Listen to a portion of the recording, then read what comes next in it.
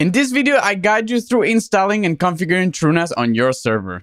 TrueNAS is a powerful open source storage solution that's been making waves in the world of data management.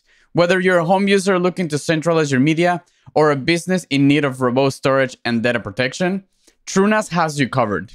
The first step is to install TrueNAS. Here we're installing TrueNAS Scale because it has many new features like new plugins and full KVM virtual machines. So without further ado, let's jump right into it. Here I already created a bootable USB with TrueNAS ISO and I already booted into the ISO. So we're gonna go through the setup really quickly. It's very simple. There's nothing complicated. So first thing we're going to do is click on install and upgrade. So as you can see here, I have one NVMe drive and I have 8 4TB drives. So we want to install the system, of course, on the NVMe. So use spacebar to select the NVMe and then you can just hit tab and then okay. So this is a warning telling you that all the data on this drive is going to be erased and TrueNAS is going to be installed. So just make sure that no data is on this drive. And then we can click on yes. Let's set up an administrator user. All right, let's set up the password.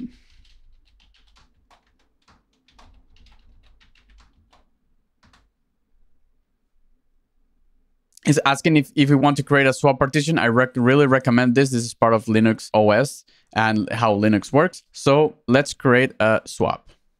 Create swap.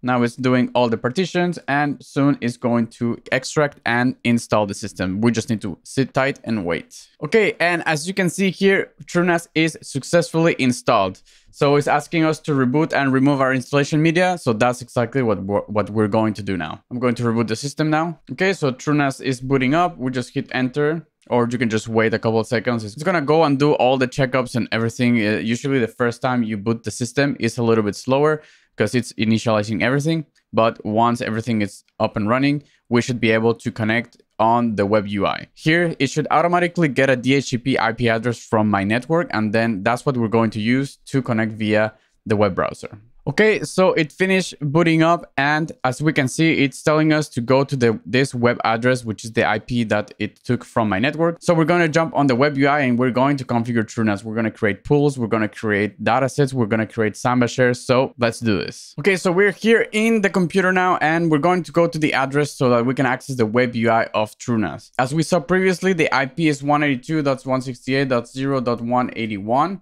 and I just want to add HTTPS.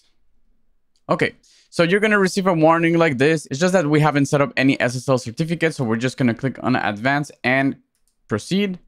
And we have our login screen. So we're going to use the user admin previously created and our password. And as you can see, we are logged in into our TrueNAS server. So the first thing we want to do is we want to configure your storage. So we're going to go to storage. And as you can see, we have no pools. So we're going to create a pool. Create pool. So here we see our 8 4TB drives, and we're going to select only the 4TB drives. Perfect.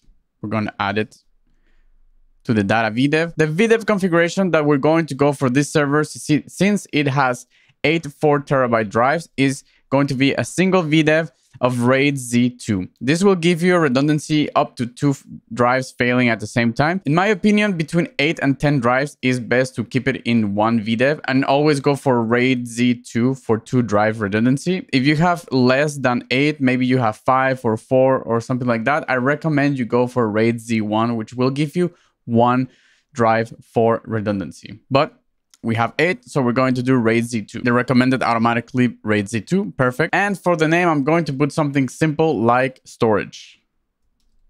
Everything looks good, so let's click on create. Here, it's giving us a total estimated raw data capacity of 21 terabytes, which is pretty good for this server. So let's hit create. Little warning just to make sure that your data drives are empty, because this will erase everything on your drives. So click confirm and create pool. One of the advantages of using ZFS is that the creation of the RAID is very quickly. It takes a couple of minutes just to set up the RAID. If you compare this to traditional RAID or software RAID on Linux, it takes hours and it could almost take an entire day depending on how big your drives are. But as you can see, couple of minutes and now our RAID Z2 is up and running. So let's go ahead and check out our datasets. By default, it creates a root dataset, which is your storage. But as you know, with ZFS, we need to create a secondary dataset that it's going to be our Samba share. Okay, so we're going to click on add dataset. And here we can name it anything we want. In this case, I'm just going to put Windows share. Here, all the default settings are pretty good. The only option that we're going to change here is the share type. We're going to change this from generic to SMB. And honestly, the defaults are pretty good. There are more advanced options, but the defaults are going to work for you. Okay, so let's click on save. So our Windows share dataset is created. So the next thing that we want to do is we want to create a user. This is the user that you're going to use to log in into your Samba share. There's also options to allow guests. This way you don't need authentication, but I like to keep my datasets and my Windows shares more secure with a username and password. So let's go here on credentials. Let's go to add local user. And we're going to click on add.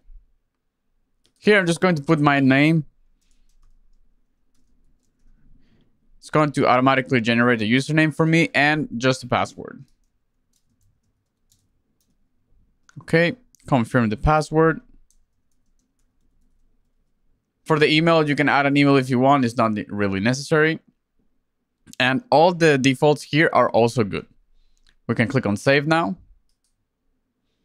Okay, so now we have our user. So now we need to configure the permissions on the dataset. So we're going to go back to datasets. We're going to click on our Windows share dataset. And we're going to click here on edit permissions. Okay, here the only thing we need to do is we need to add an item of type user. And we're going to look for our user that we just created. Perfect. And we're going to click on full control. So we're giving full control to this user. Oh, it looks like it's changed. Okay, that looks more like it. We're giving full control of the Samba share to this user. Now we just click on save access control list. Okay, so our permissions are set. Now it's time to create the Samba share. So for that, we're going to go on shares. We're going to click on add. We're going to look for our Windows share dataset. And here the defaults are pretty good. There's not much to change. You can click on advanced here. If you want to allow guest access, this is accessing your Samba share without any username and password. You can access it from here. And all the other options are pretty good by default. So we can click on save. Okay, so in my case, the service was already started because I was doing some testing before, but for you, it might ask you if you want to enable the service. For this, you're going to want to enable the service and then click on start service. Me, I'm just going to click on restart service. Okay, so the SMB service has been restarted and our share is up and running. So now let's test our share. Right now, I'm using my Mac. It's macOS. And to access the Samba share via macOS, we need to click on the Finder. And then here, if you go at the top, you're going to see this Go button. So you click on Go, you click on Connect to Server. And here we're going to type the IP of our server, which is 181. We're going to click on Connect. It's going to give us this little warning that you're attempting to connect. You click on Continue. And then it's going to ask you for your username and password. In this case, we're going to use the username and password that we previously created.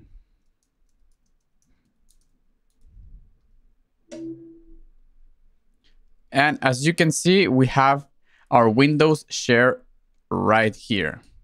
We're able to create new folder. Yes, so we have right permissions. We're able to rename the folder. So we have modified permissions and we can delete the folder because we also have permissions for that.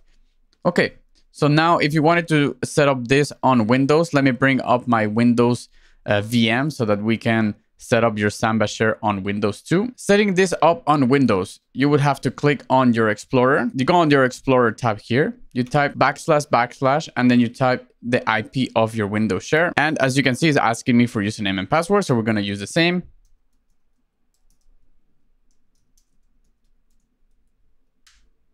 here we have our Windows share dataset. And same thing as before, we create a folder, we rename a folder, and we can delete a folder. So if you want to set up this as a network drive on your Windows machine, all you need to do is copy the path, go back to this PC and click on computer, and then you can click on map network drive. Here you can paste the path to your Windows share and you can select a letter. In this case, we're going to choose Y, and then we can click on finish. As you can see, now we have another network drive on our machine. We can see here the network drive is right here. So that's how you set up a network drive on Windows. So just as a quick overview before we're done with this video, I just wanted to show you what system I'm running. I'm running a Core i7-5930K CPU. It's a 6-core 12-thread CPU. I have 125, in this case 128 gigs of ECC RAM, and the network is an Intel 1 gig connection to my network. The version of TrueNAS scale that I'm running is version 22.12.3.3. All right, guys, so we're done with this video. We installed TrueNAS, we configured your RAID C2, we configured your new dataset, and we configured your Samba share. So thank you for watching, and if you enjoyed this video, make sure to give it a thumbs up and subscribe to the channel if you want to see more content like this.